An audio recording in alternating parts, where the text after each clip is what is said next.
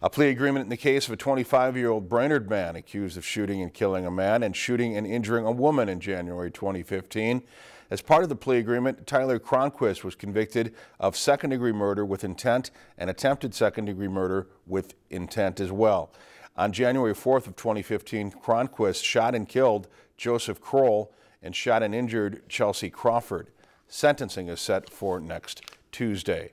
If you've enjoyed this segment of Lakeland News, please consider making a tax-deductible contribution to Lakeland Public Television.